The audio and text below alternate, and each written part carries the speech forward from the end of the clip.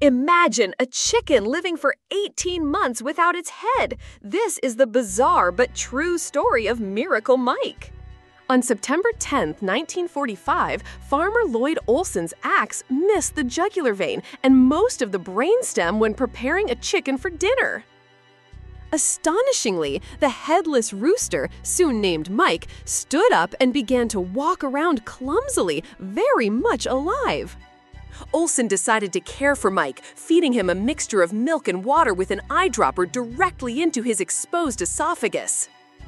Word of the headless wonder spread, and Mike became a national celebrity, touring the country as a sideshow attraction, earning his owner a small fortune.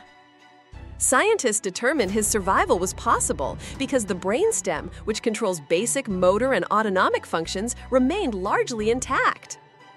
After 18 months of fame, Mike's incredible life came to an end when he choked in the middle of the night, solidifying his legend in history.